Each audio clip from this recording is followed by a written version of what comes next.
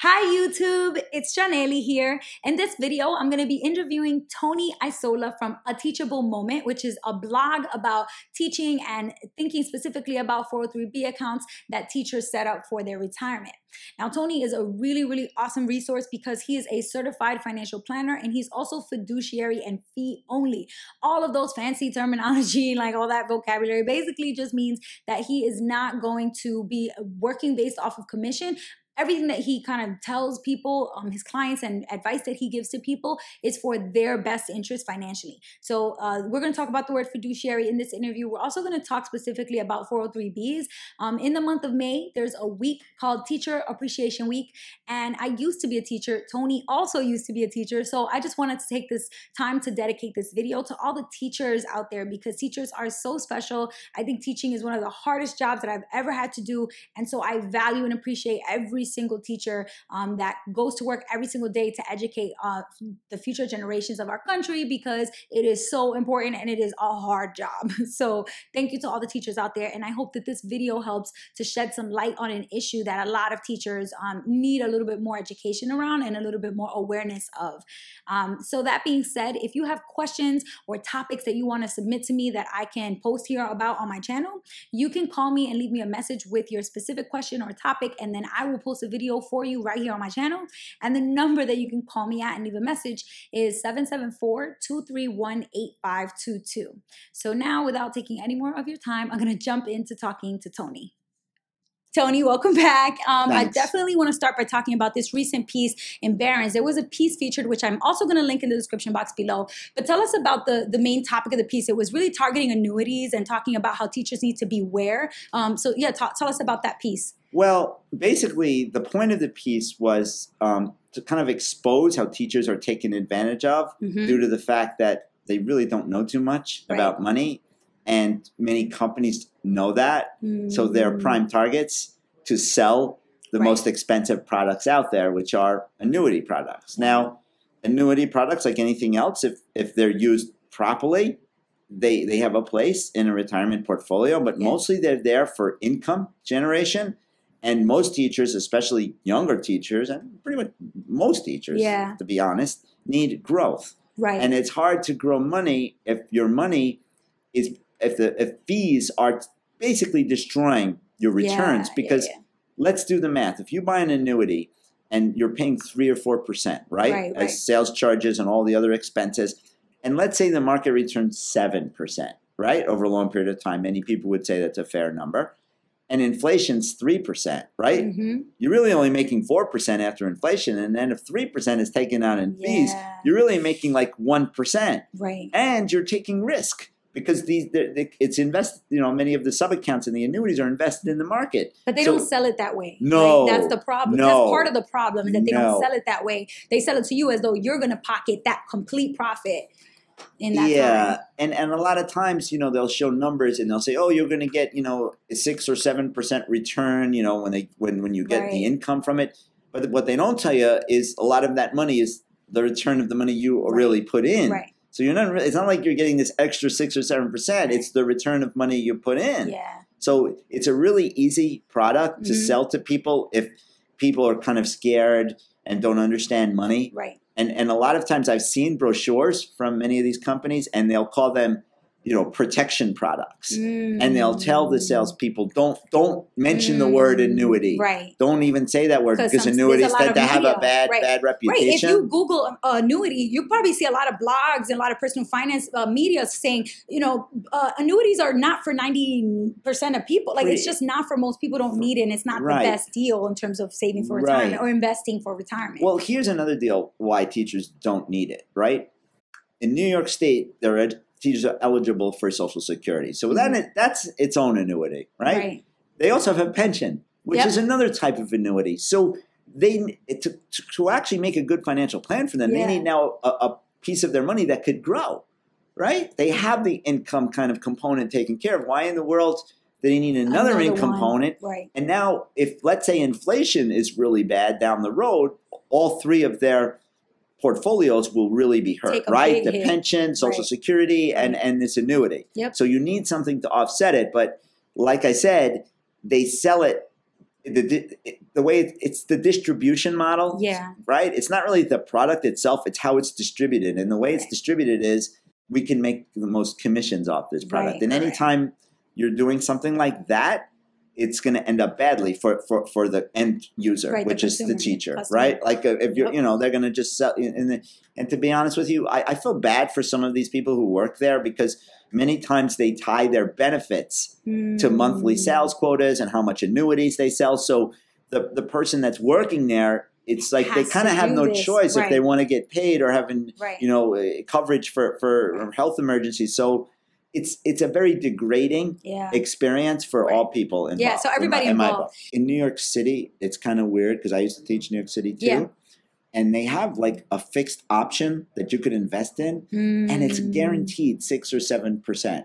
And I don't know how they do it, and I'm not even going to get into that. But it was there when I was there, and it's there now. So if you're a New York City teacher, I can't understand why and anyone wouldn't want to do that. I know. Do you know what I'm saying? That sounds like a great deal. If someone gave me that, I would say, I don't know how they do it. I don't know what political deals went on or whatever, but it's been there. It's only for like city employees, and they get like a guarantee. And it's a very high rate. It's basically kind of what you would get in the market, which I don't know how they do it. And like I said, but if you're a New York City teacher, obviously, if you see that, you got to really take a look at that because I don't know what to tell people. If someone, because I've had people come to me with that, and I go, well, just leave it. I mean, if that's what you're going to get.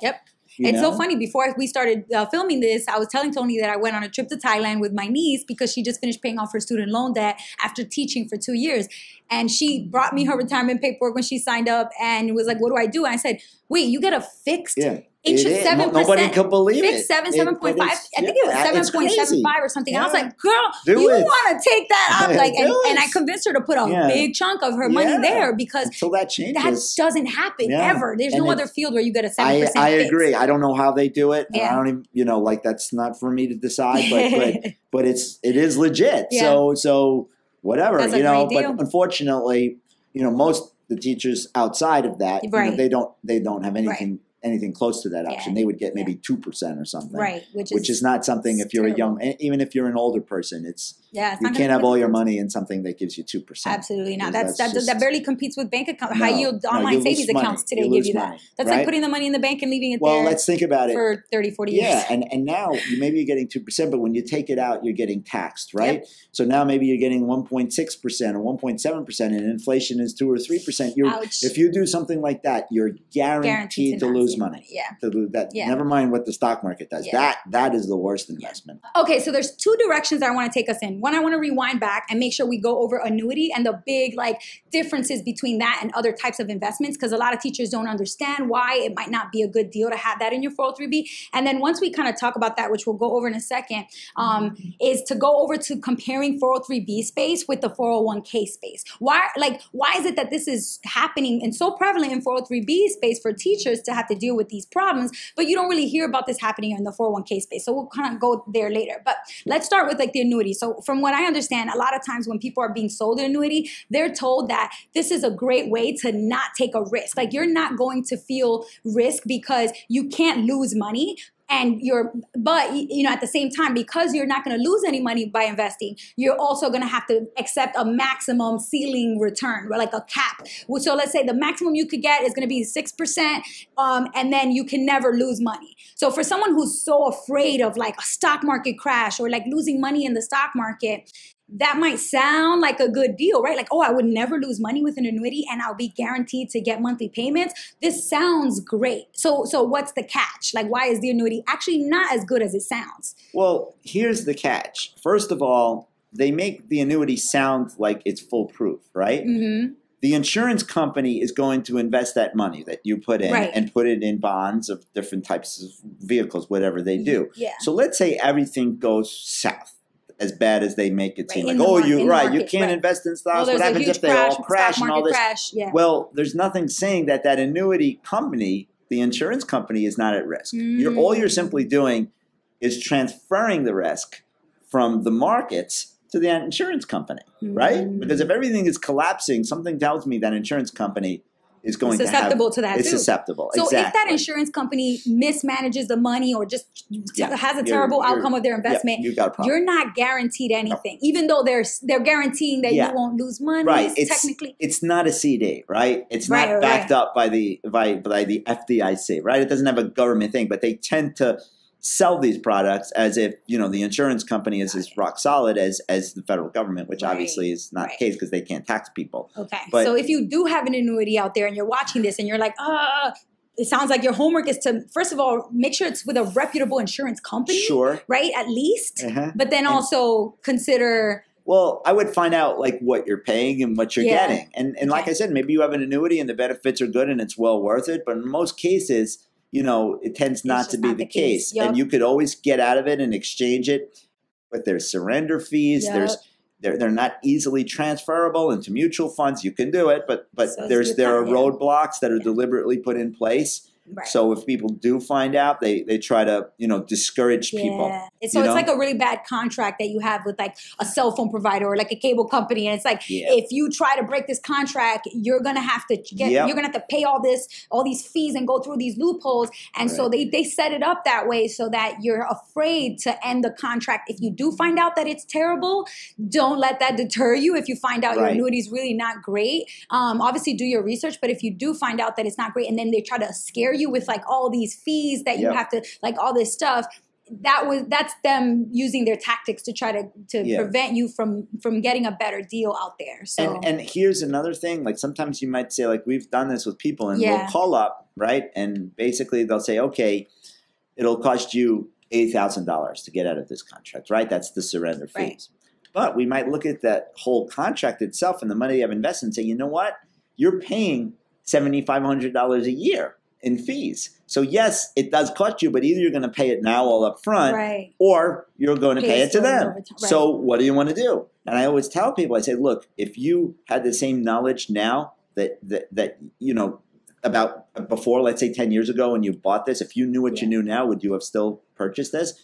Most of them will say no. Right. So I say, well, maybe that's the answer to your question of what you should do. Exactly. Do you see? And anytime you buy something where it costs a lot to get out of, you have to question it, right? Like if you go to very reputable, mutual fund companies like Vanguard or people like that, and, if you want to sell your funds or get out there, you get out. It's very easy because or to move your funds too is really easy. I remember when I left my teaching job, and I didn't have a traditional teaching position with the Department of Education in New York. I was working for a charter school, so I actually got lucky, and I had a target date fund through Vanguard. So I was very lucky. I know that's not like the best, but that's pretty great in the world of absolutely, you're fine. So I was pretty good, but then later on when I changed my job, they sent me paperwork saying, hey, you have this amount of money in this 403B plan. You have to decide if you want to move it or if you want to leave it there. And so I was like, I should probably roll it over into my traditional IRA that I had at the time. And so I had to call and figure out like, hey, what's this process? It cost me like $50. It cost me like $50 to move all the money into my traditional IRA and not have that 403B anymore with my old job because I don't work there anymore. $50. So it shouldn't cost you a fortune to get out of a deal. And to be honest with you, like they promised this income, right? Yeah. You could, what they don't tell you is if you want that for your future, what would be probably a better thing is to invest the money, like say in a low-cost index fund, and then down the road, if you accumulated a decent sum, you could convert it to an annuity through a low-cost annuity company. So it's not like, there's ways to do this, but the way they're doing it, basically, it's the most expensive way in the world to own a mutual fund because that's what you're doing. You're owning a mutual fund and you're getting this insurance that most likely you're never going to use, and you're paying 4 or 5 times what you should be paying. So it's kind of a mess, and the reason that people aren't doing much about it is because people really don't know about it. Right. Like even most people in this industry, like I'll talk to people that are very experienced people. Like for instance, we did the Barron's thing, and the reporter, Leslie Norton, who came with us, she came and spent a day with us in a school, right? So she got to talk to people. And she's a very, very experienced, senior reporter for Barron's with over 25 years experience. And She was like, what is this? Wow. Like, what is this stuff? Like, Yeah. I can't believe It this. sounds like I can't. So it's not like if you're a teacher and you're like, oh, I'm so stupid, I did this. Right, It's no. totally not true, because of course not. people don't, you know. Nobody knows people, about this. Yes, it's like. Otherwise it wouldn't be happening, because some investigative journalists would have put this out. You know? Hopefully that's kind of what we're trying to do, is get people to notice this and make some changes. But again, you know, the insurance companies, and they have many lobbyists, and both to the Republican Party and the Democratic Party, it's in their interest to keep this system in place, because they have very high profit margins on this. When they, you know, in a 401k, maybe they could charge people 1%, but in this they can charge 3 or 4%. Okay, so that's a perfect segue. So let's talk about that, because I have a 401k, right? And I also had 403b before. And I thought it was the same thing. It's just that one is a public sector job and the other one is a private company. So tell me, like, why is it that this is happening? Well, people are getting away with it 403b space, but not 401k. Here's the deal. If you work, say, for a university or a hospital, most likely you have a 403b that's covered by many of the same rules of a 401k. It's called the ERISA rules. And that means that the employer, people who hired you, have a responsibility to make sure that those are decent choices for you. Now, did the company opt in to the ERISA rules, or is it the sector? Like no, it's basically like, a lot of times if you get a match, say, you are obligated now to require these different rules. Okay. Whereas if, like most teachers, they're not getting any matches at all. So now what they're called are non-ERISA plans.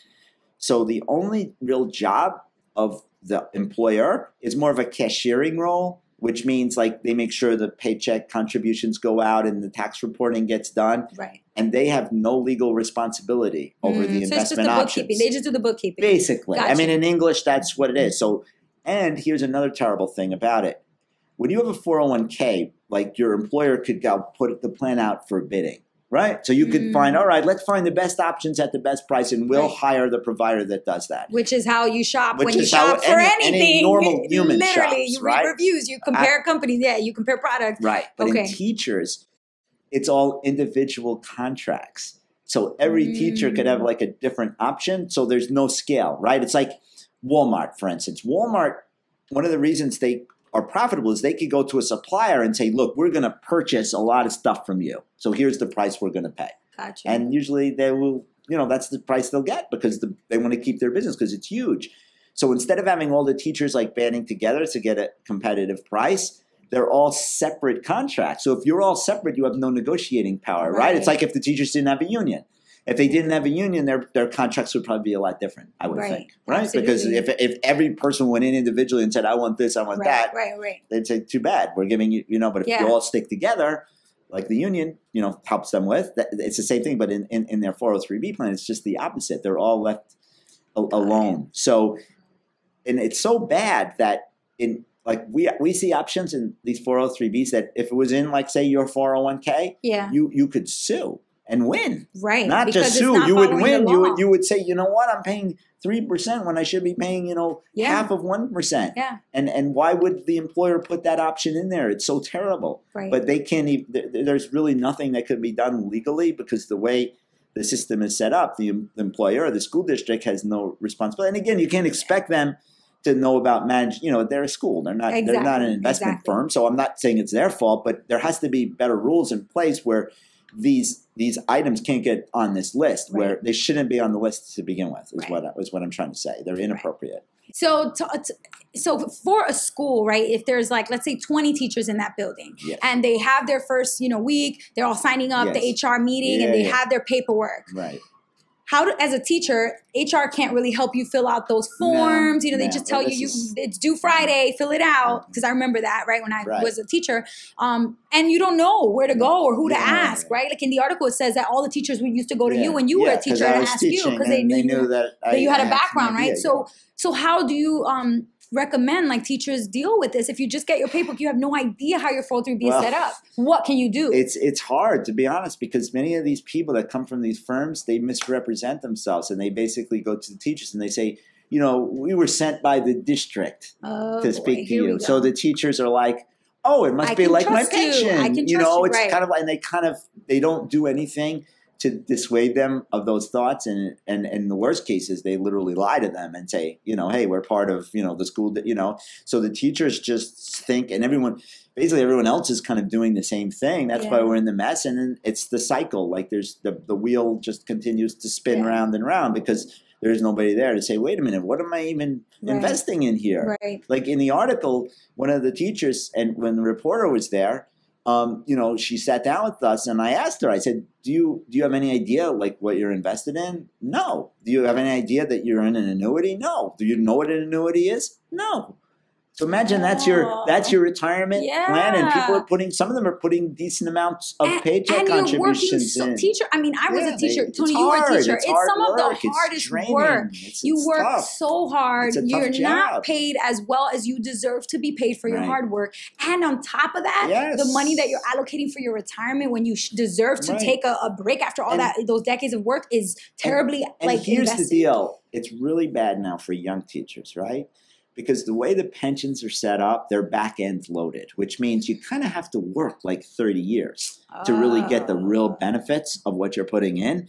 And let's be honest, someone like your age now, I doubt people now that are 25 or 30, I can't see them careers so much working more. in jobs for 30 years. So, and these things aren't portable, so you can't like bring it with you. So a lot of teachers end up not really receiving the real benefits of the pension, and they get kind of screwed in the most important period of their life when they're young, right? Because when you're young, that's when the compounding could come, and they miss out because many times, they'll say to them, they're not good advisors because a good advisor needs to tell you the truth, right? It's like, let's say you're a parent and the kids say, I want to have, Coca-Cola and jelly beans for dinner. Now, they might want to have that, but you have to say that's not a good dinner, right? You have to have vegetables, you have to have protein. This is not the way to eat. That could be a snack at some point. But it's super cheap for me. I just pay it's easy, $3. right? You don't have to argue with them and stuff. Just let them do it. So the same thing, they'll go to these advisors and they'll say, you know what, I'm really scared of the market. And instead of explaining to them, like, the market is your friend now. If the market goes down now, you're going to win big time, right? Because you can buy more shares lower. They'll say, okay, we'll just put you in this fixed account and you'll earn, 2 or 3%. And you barely probably won't even match inflation and you won't compound. So, they'll do stuff like that. They'll, because they just want to make a sale. Once they sign on the dotted line, they get their commission. And then they could move on. So there's so many strikes against like a teacher, that's especially a new teacher coming in, where it's almost a miracle if they do the right thing. Right? To me, that's shocking when I see someone that actually has it set up the right way. Right. Because the odds are stacked that you're going to be roped into something.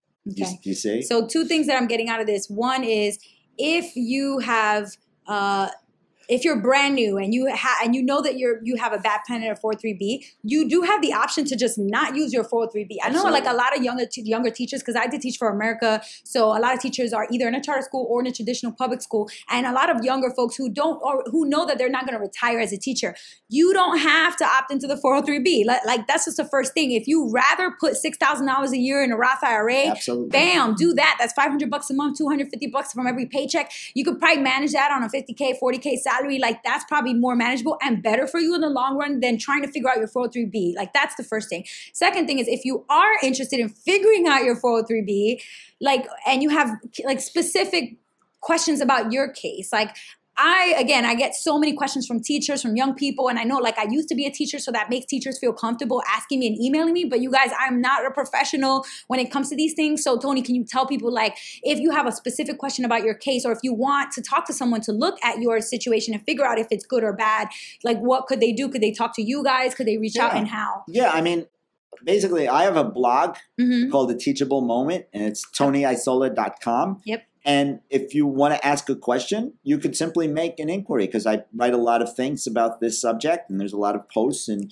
you could subscribe to it. It's free. All right, I'm going to put that in the description box. And you'll get it, an email whenever a blog comes out. You can cancel it anytime you want. But if you really do have a question, I would gladly answer it. And then you could also use that information, hopefully, to tell your colleagues and friends, because that's what happens now is like, many times, like one person, so to speak, does something and everyone thinks that person knows what they're doing, and everybody follows them. And when you find out why they used somebody, right, they'll be like, well, he seemed like a nice guy. So everyone will be like, yeah, he's a nice, that salesperson's a nice guy. Was a good guy. Yeah. So yeah, I mean, you could always ask a question. And again, like you said, you know, if you really have some terrible options, there's nothing wrong, especially when you're young and you don't really need, you're not making that much money, so you don't need the tax write-off as much, to do a Roth IRA somewhere else. And you know, that's a way better bet than putting yourself in a costly annuity that's going to also take, when you want to get out of it, you know, you're going to have to pay money. So